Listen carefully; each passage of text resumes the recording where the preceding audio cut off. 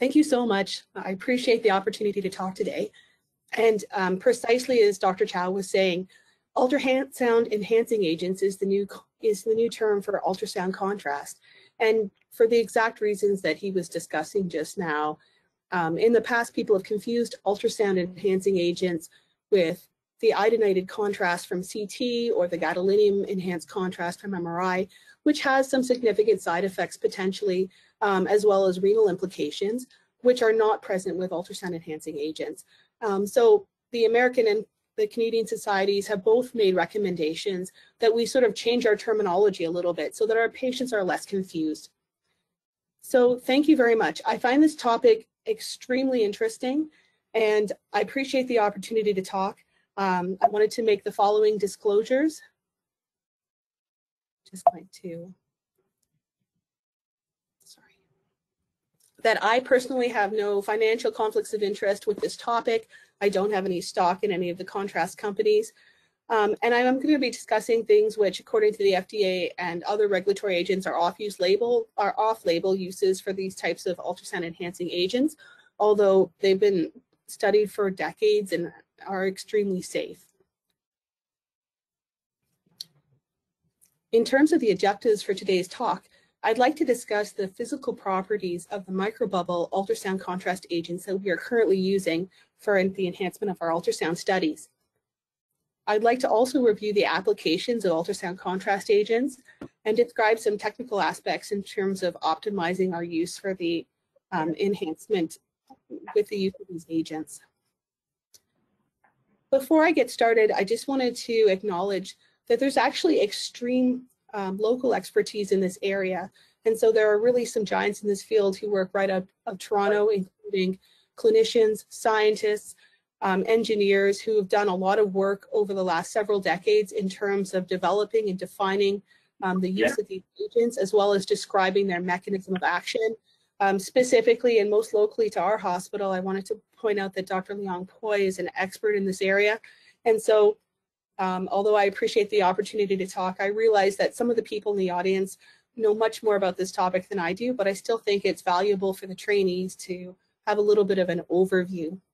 I also wanted to say that a lot of the material that I got from the talk, I've gotten out of some excellent lectures from the American Society of Echocardiography, which I've seen on YouTube, as well as some additional publications, both textbooks and guidelines, which have been published by various societies. And so I just wanted to make that acknowledgement at the beginning of my talk. So in terms of the indications, so we know that some patients are suboptimal for the identification and quantification of their left ventricular ejection fraction. Due to both the window as well as their body habitus, it can be extremely difficult to define the endocardial border in order to optimally and accurately quantify the size of their left ventricle. And so these agents have been developed and are approved for the assessment of the left ventricular chamber, for chamber opacification, as well as for other techniques that require endocardial border delineation, such as volume assessment, the assessment of aneurysms. They can be extremely helpful to better define wall motion and to look for subtle wall motion abnormalities. They can be very helpful in terms of defining intercardiac masses as well as thrombus, and some of the perfusion applications of these agents can help differentiate some masses from thrombus. They've also, although not FDA approved, they've been used for myocardial perfusion imaging for several decades and have proven some very good use in that area. They've been used for vascular imaging, defining the vasor vasorum, as well as complex plaque in different areas of the peripheral arterial system, carotid, as well as femoral disease. They've been used to enhance the Doppler profile, as well as they've been loaded with different agents for molecular imaging.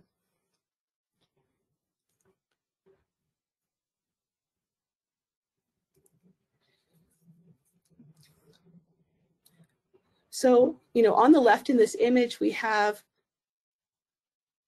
sort of the typical, complex patient in which the endocardial border is not well defined. And so trying to accurately define the LVEF could be very tricky in this patient, especially if we're using the Simpson's method to try to outline this and quantify left ventricular ejection fraction, especially at the apex and along the lateral wall. In this patient, it's extremely difficult to sort of define where the wall is and how much myocardial thickening there is during the phase of contraction and relaxation of the heart. So in the same patient, the administration of contrast, makes this job much easier. And so suddenly you have a border that you can accurately define and trace and come up with a very accurate number, which can substantially change and alter management and improve patient care.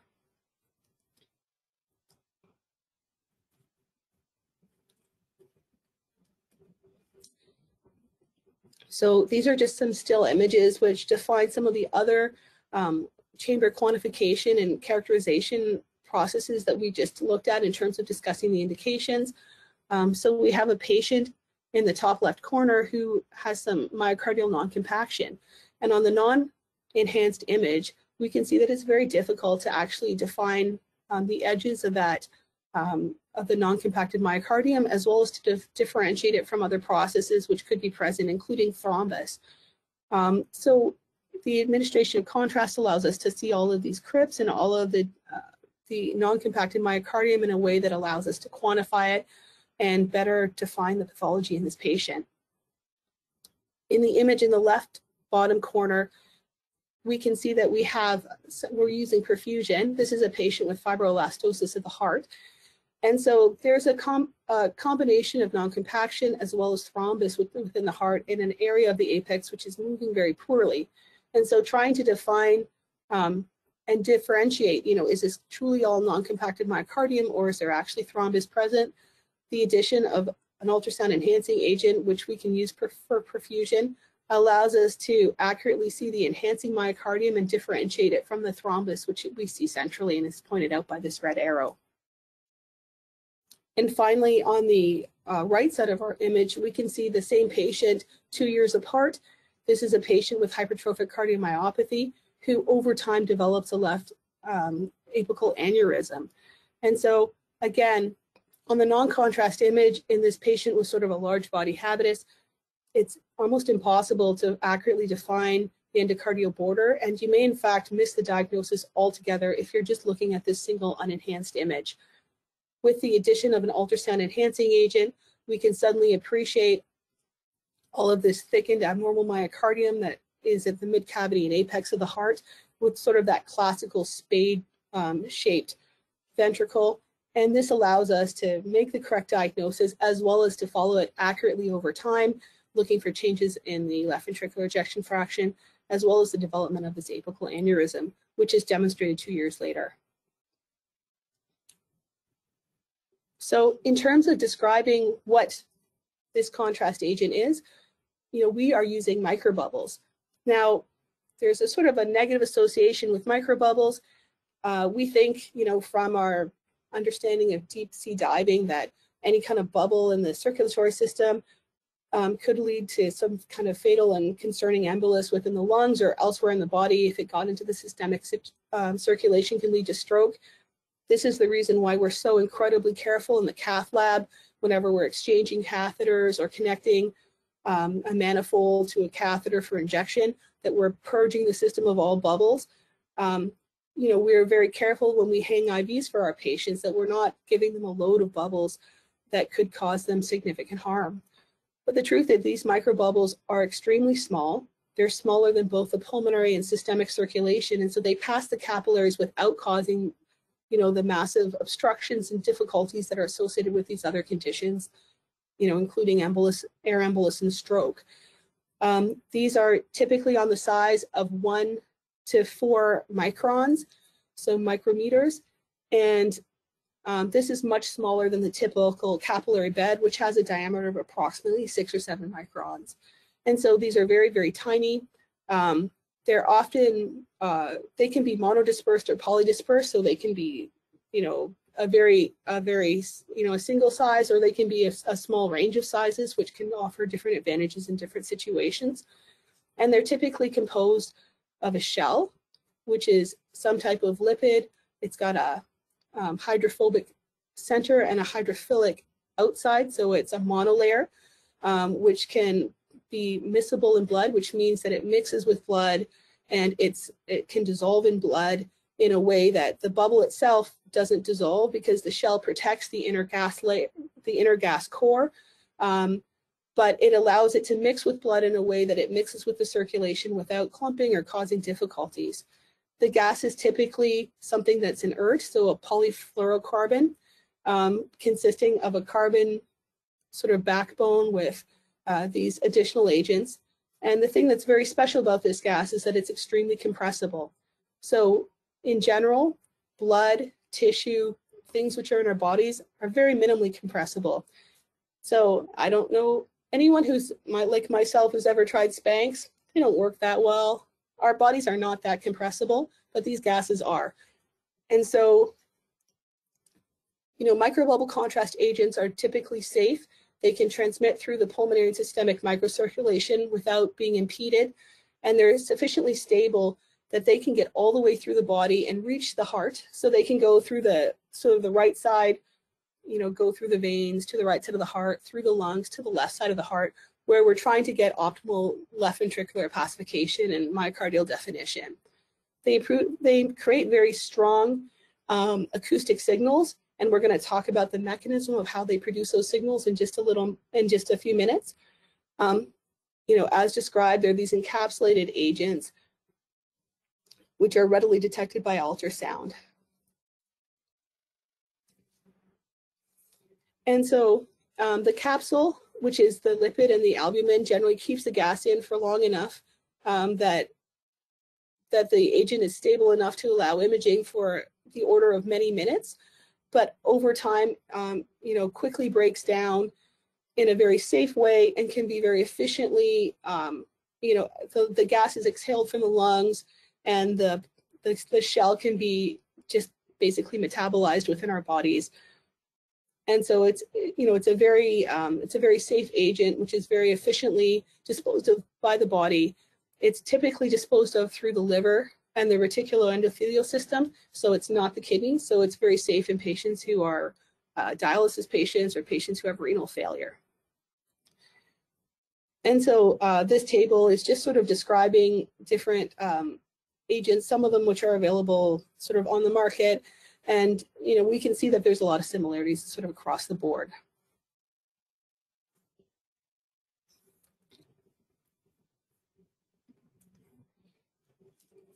And so this slide is just basically demonstrating the behavior of microbubbles. They act like red blood cells in the peripheral system. They're, you know, approximately the same size, and they can easily squeeze through the capillary beds. And so what we're seeing are basically animal models. This is in the bottom right corner, this is a rat leg, and it's showing there's basically a strong inversion pulse which pops all the bubbles, and then we're seeing the reflow of bubbles from externally back into the leg, and we sort of see the enhancement of the tissue as bubbles flow through large vessels into small vessels, into arterioles, into capillaries, and then back through the venous system. The graph is basically meant just to show that these microbubbles behave very much like red blood cells in terms of the speed and ease with which they pass through the microcirculation.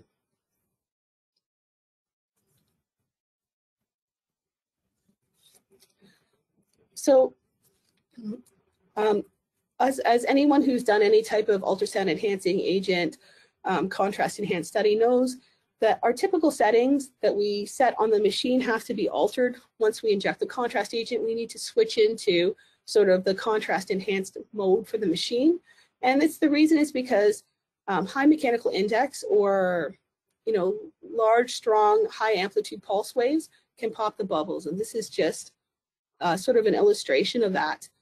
This is a slide which is demonstrating some inertial cavitation. So we know that the mechanical index is a measure of the negative acoustic pressure divided by the square root of the transmitted frequency. It's just basically telling us the power or amplitude that we're depositing into the tissue. And so this illustration is basically demonstrating a single air bubble in the center, which is unaffected, followed by all these encapsulated fluorocarbons, microbubbles, contrast enhancement that we are looking at. So we can see that the microbubbles are sort of floating along, and as soon as we add that high mechanical index, so a lot of power, we cause them to pop. And so why is that? How does that work? This is another example of high versus low mechanical index, and we can see that our attempts at imaging or defining the contrast is very limited when we use a very high mechanical index, because our bubbles are constantly being popped. So what we're seeing is the inflow of new bubbles being popped by the high mechanical index, and then sort of the blood without bubbles in it sort of swirling in a black pattern or appearance. For optimal imaging, we have to lower the mechanical index, or the power in which we're depositing to the tissue. And at that point, we get stable sort of oscillation of the bubbles, which allows us to optimize our imaging. So when we look across different vendors, there's sort of different names, and there's different ways that we activate imaging. All of these different vendors, whether it's any of the major sort of ultrasound vendors, have their own packages where they've sort of optimized on their machine sort of a different strategy for the imaging of our ultrasound enhancing agents. So we can see that a lot of our machines at St. Mike's are the GE machines. So, and this is not a commercial endorsement, but this is just sort of what we're using locally, and it uses different pulse inversions and amplitude modulation, as well as a low mechanical index, in order to optimize assessment of the bubble. So ultimately, what is that, and what does that mean? It's a method of controlling the artifact by altering the dose of the contrast, decreasing the mechanical index, adjusting the focal zone of the field, as well as the sequence and the means of deposition of energy through our probe into the tissue, in a way where we are minimizing the return of signal from normal tissue and maximizing the return of tissue from our ultrasound enhancing agents. So in this slide, we can see two microbubbles. These are encapsulated shells which have our fluorocarbon in the center, and we can see that with the application of the ultrasound pulse, we can get oscillation. So the oscillation of our bubbles, which is releasing energy, so each time this bubble oscillates, it actually releases lots of energy back, which the probe can then detect and results in enhancement of our image.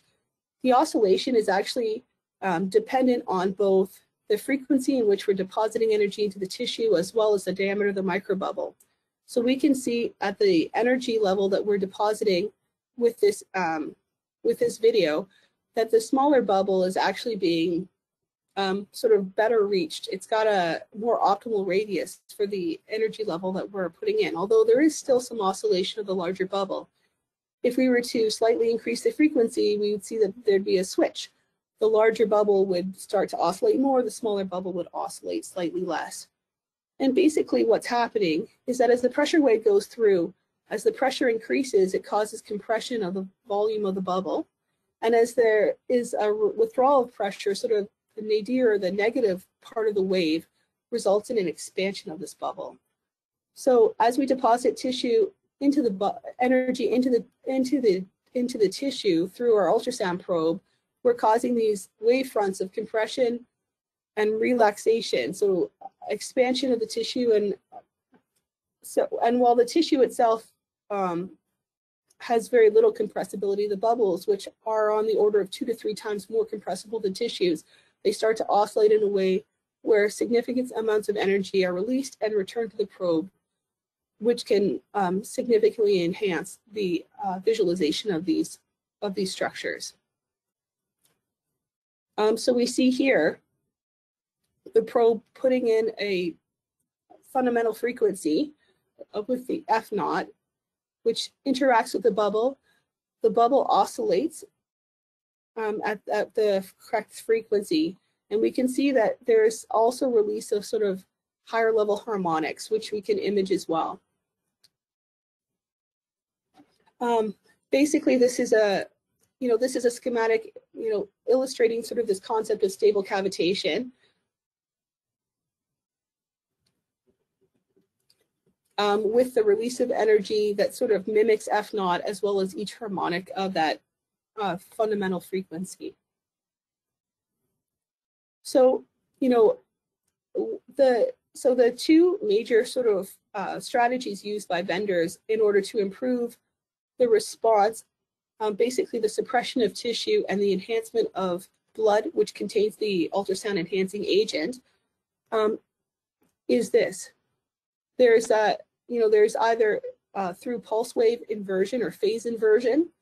They can basically deposit sort of the probe can send out two signals where they have sort of the fundamental frequency, but also an inverted wave, which, because tissue has basically very little capacity for expansion and relaxing, it results basically, and tissue basically responds in a fairly linear manner at low mechanical index in terms of the reflection of the ultrasound wave, because two waves which are basically opposites are being deposited in the tissue at the same time. The response from the tissue is basically to nullify the signal. However, the bubbles result in sort of a nonlinear response. And so, although, so the response from the tissue to having the deposition of these two sort of inverted waves is to return a nonlinear sort of wave back, which when summated, you know, when the nonlinear response to sort of wave A is summated with the nonlinear response to wave B, we basically get a response which is also nonlinear. And so instead of canceling each other out, we do get a signal. And so it results in decreased signal overall, but we get a very, very low signal from the linear responding tissue, which is basically nullified, versus a bright signal from the blood, which contains the ultrasound contrast agent. The other sort of very clever engineering trick that they've sort of come up with is to put in power modulation through the addition of different sort of low mechanical index waves and extremely low mechanical index waves, which basically perform in a very similar manner. The tissue responds in a linear manner while the bubbles respond in a nonlinear manner, and we get suppression of the tissue and enhancement of the contrast agent.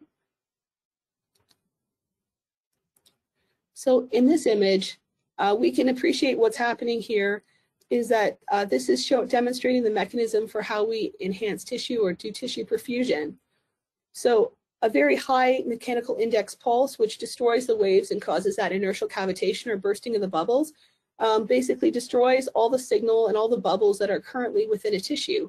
And then we're basically relying on reflow through the tissue to regain our enhancement.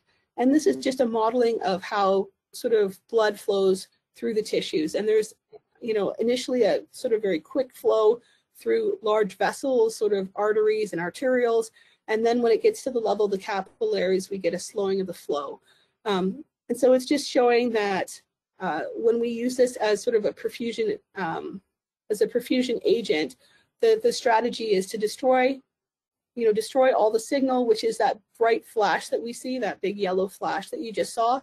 And then we see the slow reflow and enhancement and lightening of the tissue. So the tissue is initially black because, you know, the majority of the bubbles have been destroyed and there's no sort of further signal enhancement.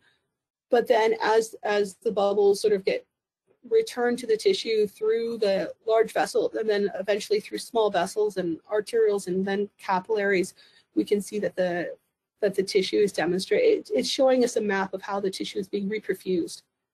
And this can be extremely useful and has been used basically to demonstrate issues in terms of infarction or ischemia within the heart, and has been used as a supplement for stress imaging.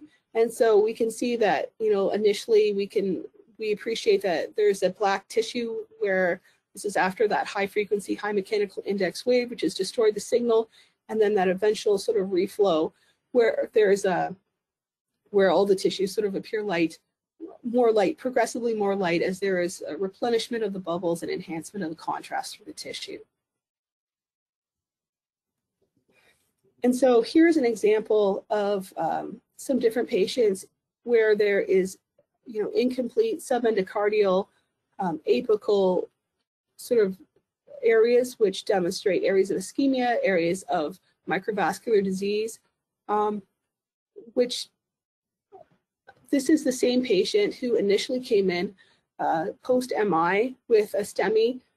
There's a blockage of the, this was a study that was done at different time points, and there's an initial blockage of the distal left anterior descending coronary artery. So we get this poor perfusion of the apex. This is before, sort of during and after treatment. And so, you know, after treatment, there is still some microvascular disease from distal embolization after they've gone in the cath lab and tried to, and opened up the vessel. But eventually this patient has sufficiently good recovery and sort of some recanalization of those peripheral, of that microcirculation with the growth of additional vessels. And there's sort of that return of perfusion to the apex, as well as an improvement in function of LVEF. And so this is something that's been well documented and demonstrated.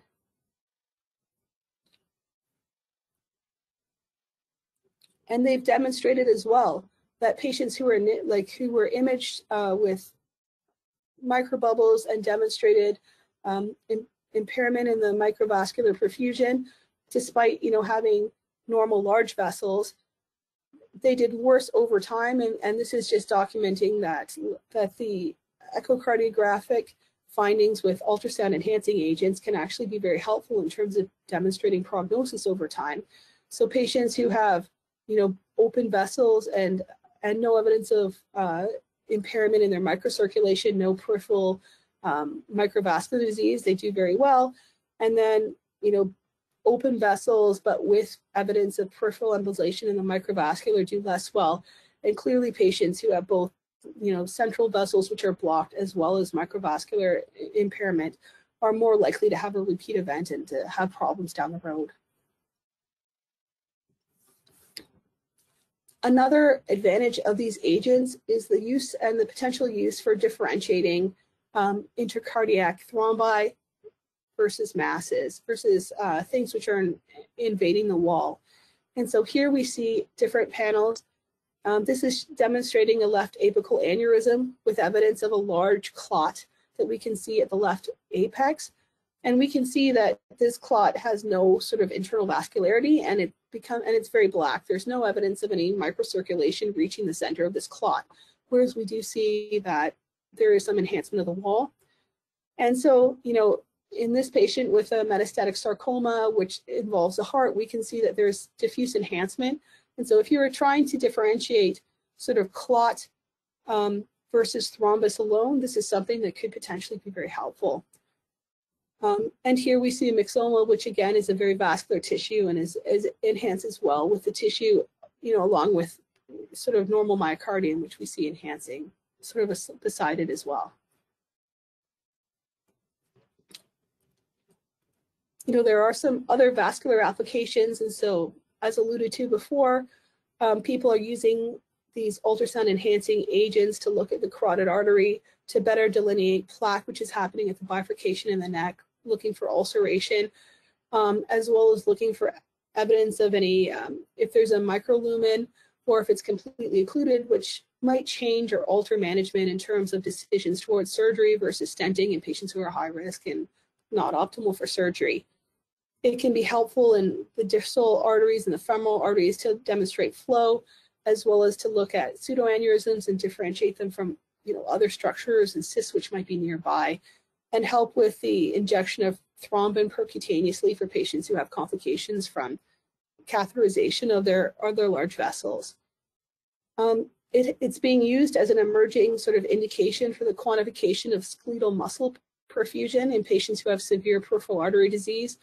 And might be able to guide medical management and other surgical interventions with better accuracy, better sort of predictive value. And it's also been used looking at aortic grafts, looking for evidence of endovascular leak and other problems that could be occurring. And it's been extremely helpful in that area as well. You know, the problem with patients who have vascular disease is that they have vascular disease typically everywhere. And so for patients who have very impaired renal function where CT and MRI imaging is suboptimal because of a threat, to further decrease their poor renal function, or the potential for significant complications and side effects with systemic fibrosis with MRI and MRI contrast agents. This is a very, very appealing alternative to try to better characterize their peripheral vascular disease, which needs to be followed serially over time.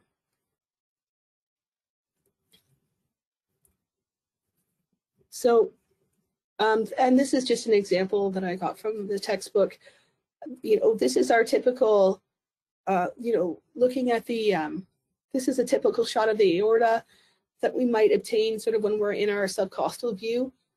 The image on the left looks fairly unremarkable if we added color.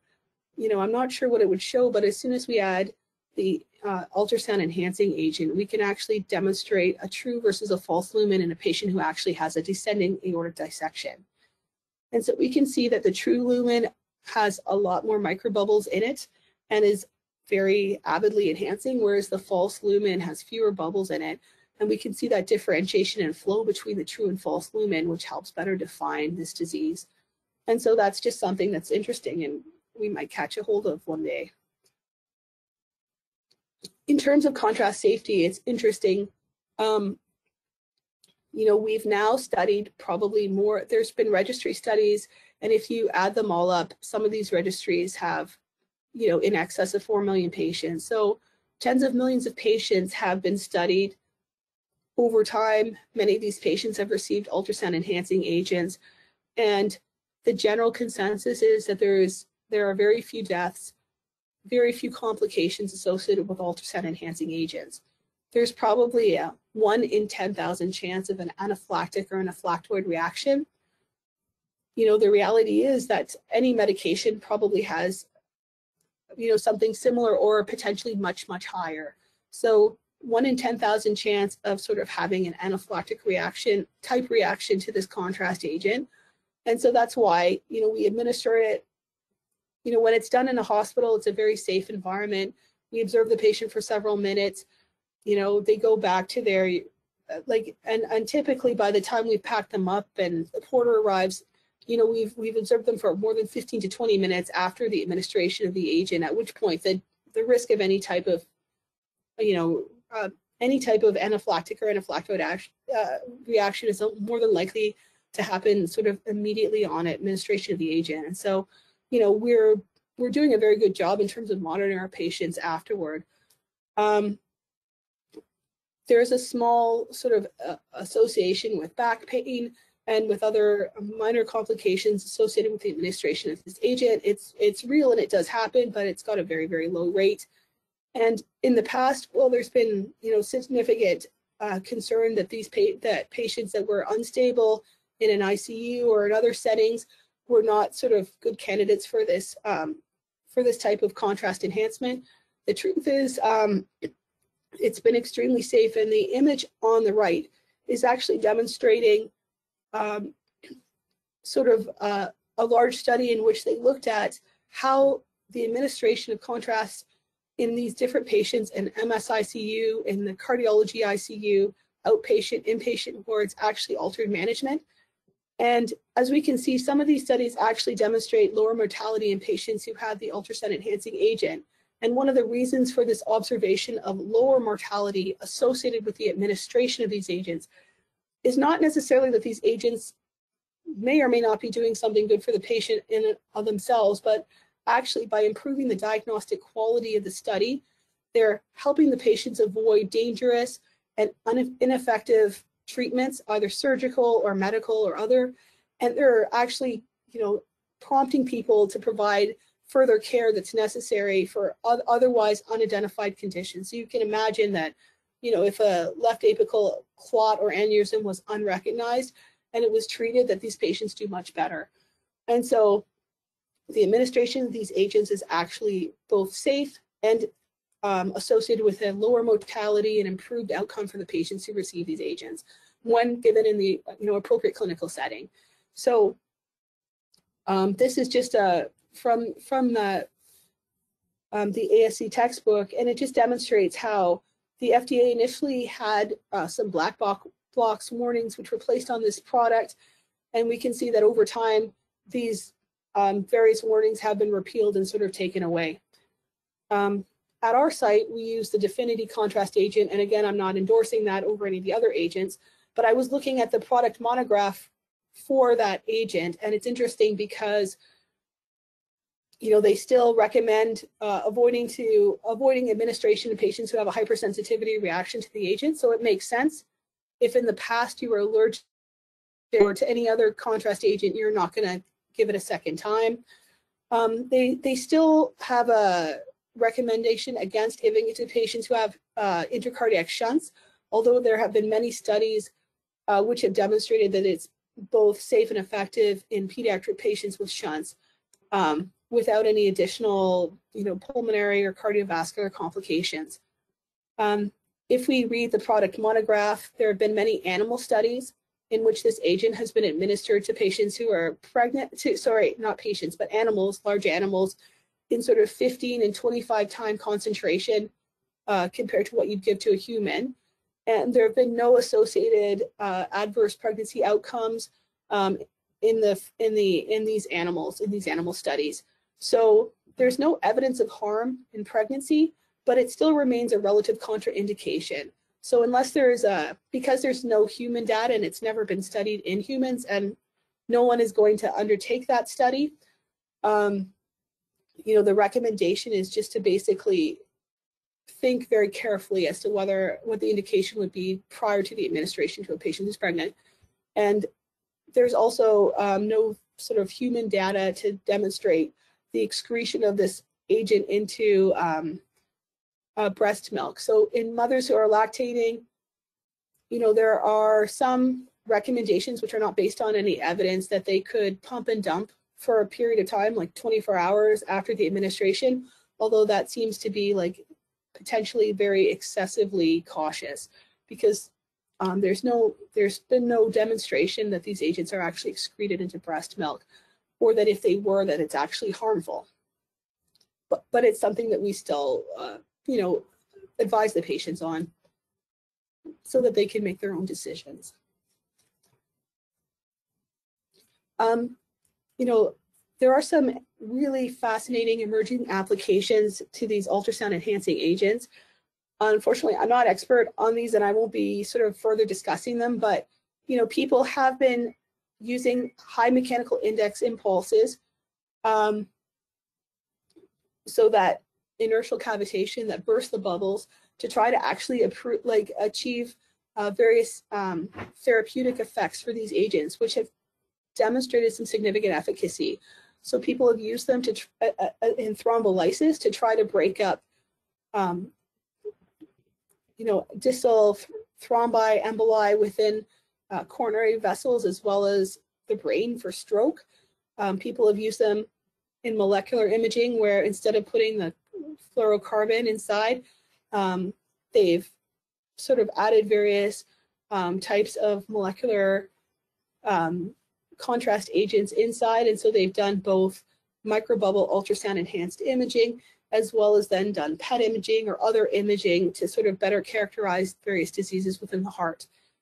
There's an emerging application with targeted drug and gene delivery because again, you can load these, bubbles with any type of agent. And so in the cancer world, microbubbles have been used to load them with various types of embolic agents as well as chemotherapy agents to try to destroy or further enhance the killing potential for tumors. And it's demonstrated some significant efficacy. And so who knows, that might be an application for the heart one day as well. So I just wanted to say thank you very much for your attention. I really appreciate the opportunity to kind of go through this topic. I hope that I've taught you something new, and thank you. If there are any questions, I'm happy to answer them. And I think there's some people on the line who are really amazing and know more about this topic than I do, and I'm sure that they'd be happy to pitch in and also give their opinion as well. So thank you. So thank you, Anna, for this very comprehensive review of use of ultrasound enhancing aging. So a new term that we're going to use with our patients. And I just want to acknowledge that actually there's significant Canadian contribution to this whole field, especially Dr. Leon Poi, who has made his career based on many of his accomplishments, one of his areas. And then also on top of that, in our country, there's been many different people who have contributed to this, including actually Dr. Eric Yu has actually published it in the very early beginning. Dr. Burns from Sunnybrook, who's a physicist, who's contributed to it. And most interesting, there's Dr. Wei, who trained Dr. Leon Poi, who was actually originally from U of T as well. And there are many friends around the country, including Dr. Sharon Mulvard, who's recently returned back to Canada from Mayo, and also we have an Albertan group, which is Jonathan Troyd and Dr. Harold Becker. So there's been actually a whole series of Canadians who have contributed to this field. And Howard, I think the field is yours. Oh, go ahead. No, thanks, Qiming. No, for sure, actually, I think the Canadian contribution is quite significant. It's reflected in the latest updates. And I'm glad you mentioned Peter Burns, actually. So Peter is one of the, I would say, the godfathers of microbubble contrast, kind of the fundamentals. Peter's still, he's kind of professor emeritus, so he's sort of retired, but I think he's still keeping his hands in the field. And that was fantastic. That was a tour de force. I think he covered many of the different aspects, including some very technical aspects. So fantastic talk. Just to clarify, I think my understanding of the product labeling in Canada for the ultrasound enhancing agents is mostly just getting approval by Health Canada and getting the paperwork in. So in Health Canada, we're always a little bit delayed compared to FDA. So in terms of the contraindications for shunts and PFOs, for example, I think that's just it's just a matter of time and submitting the paperwork and getting Health Canada to approve the change. But we've been using ultrasound enhancing agents in patients with PFOs sort of routinely. I think we're a bit more cautious with larger shunts, like large ASDs, for example.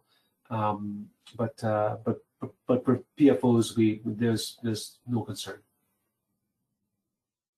Thank you very much for that clarification. Just to give you a bit of more historical perspective to my colleagues, especially the fellows around, when I walked into the field of echo, there was a period when echo contrast was first introduced into the clinical practice. And as echo fellow, there were research projects, and echo fellows were used as guinea pigs for testing the contrast as well as the machine setting. I don't know about Howard, but I certainly had multiple of them tried on myself, and good looking hard back then. And not to mention, like we do our own stress echo on ourselves so that we can demonstrate that as well. But so I had Optizon, which was like supposedly has possibility of prions, but nowadays with all the new contrast agents, they're no longer using any milk protein, so it's much safer. But the original ones actually has milk protein, and prion was actually a big topic back in those days, about 20 years. Just on the historical perspective, Qiming, you and I trained in the same era, right? So I think we were both training at the time where contrast was just in its infancy and stress echo was in its relative infancy. So we're there at the beginning, which is kind of cool. Like when Anna talks about some of the contrast-specific imaging techniques like pulse inversion and power modulation, I remember testing some of these for the first time in animal models when I was at the University of Virginia, seeing the enhanced contrast effect and looking at perfusion, feeding back to the engineers and then having them make corrections, etc. Which is, I think it's a fantastic historical perspective. I think some of our colleagues who are much more senior remember the transition from M mode to 2D echocardiography and then the introduction of color Doppler. And, that was probably quite an amazing era as well, where echo really took a big leap. So I have to admit, it's it brings back a lot of good memories when you show those slides, Anna. It brings back memories of my training. Any That's comments amazing. on any of our colleagues? I feel lucky that we're in an era where we don't test as many drugs and new materials on residents and fellows. I think that's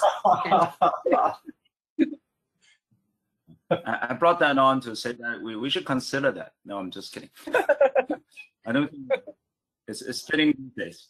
Back then, there was the rules were more loose. Let's put it that way. But I don't think we'll ever go back to that. No.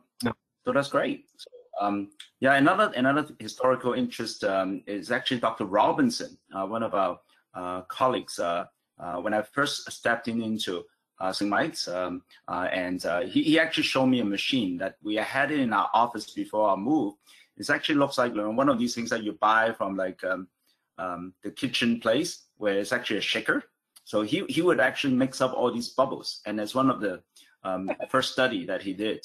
And he would go down to, I think to the blood bank with like albumin, and he would actually shake them up like with one of those, like almost like a cappuccino machine that actually shake them up. And I don't know what he was doing with that, but he showed me that machine, and we had it in the office for quite some time. No, I remember seeing that. It was one of the early sonicator devices. Yeah.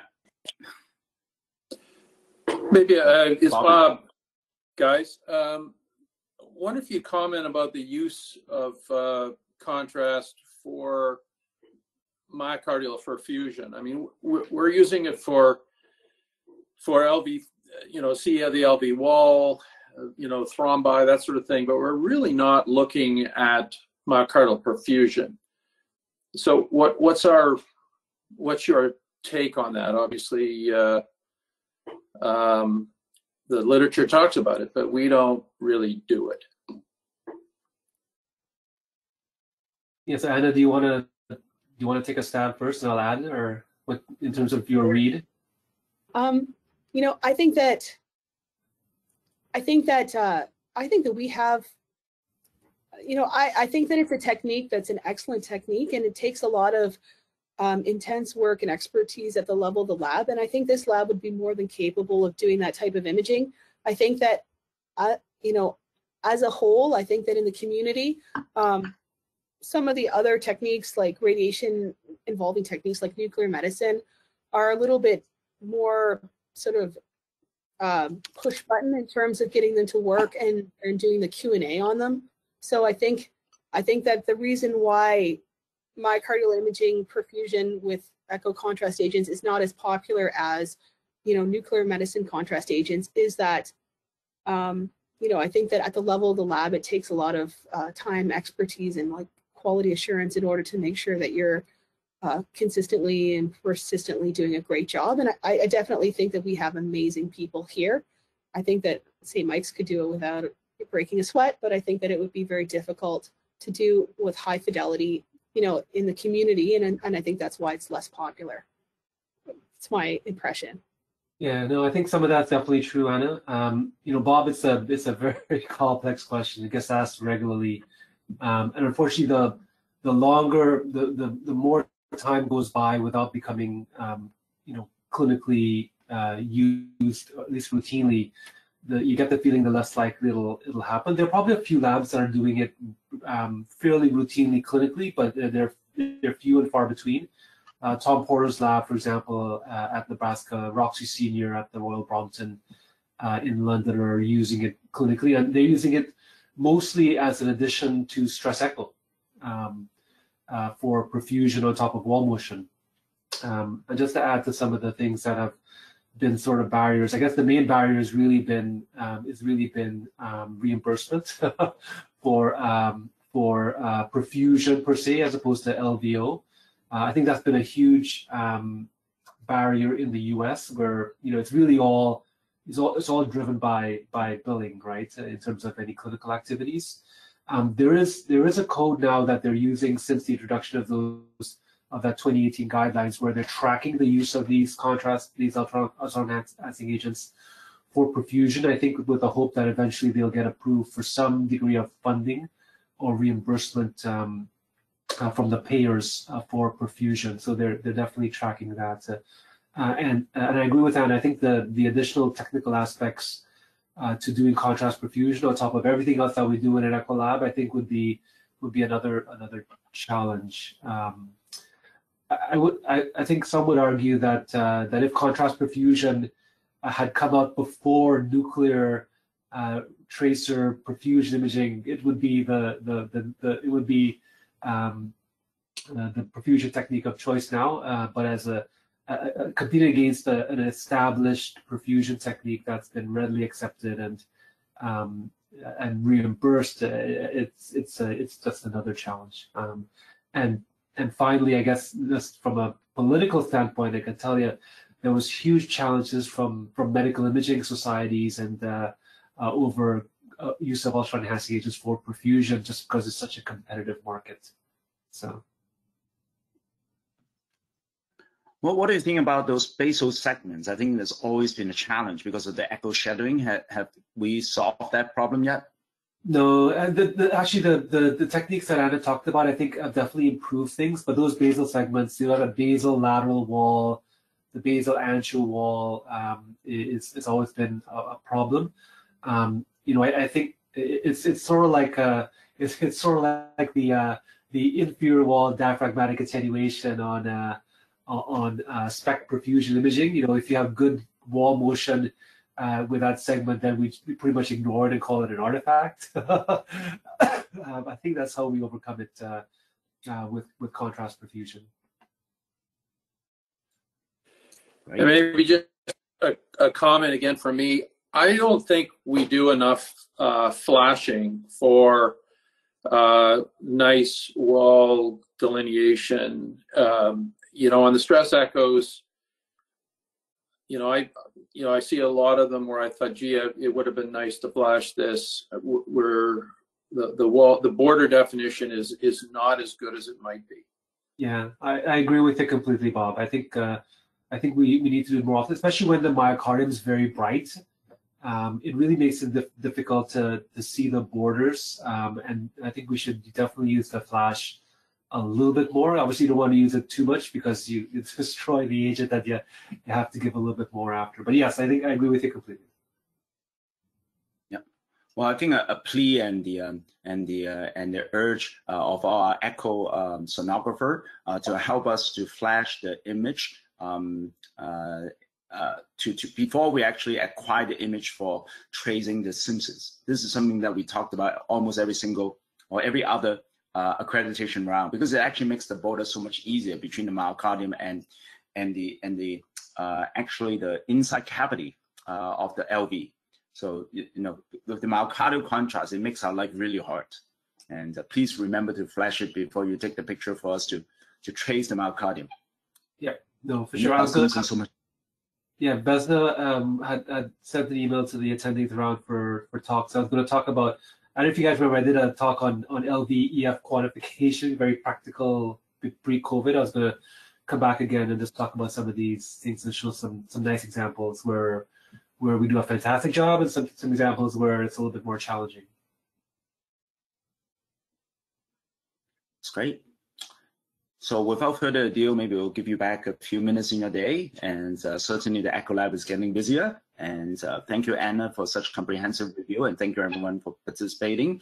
If you have friends and colleagues who want to join us, please send the invitation out and or contact me, and then I'll get them onto the subscription list. And I will send out the evaluation very shortly together with the video link.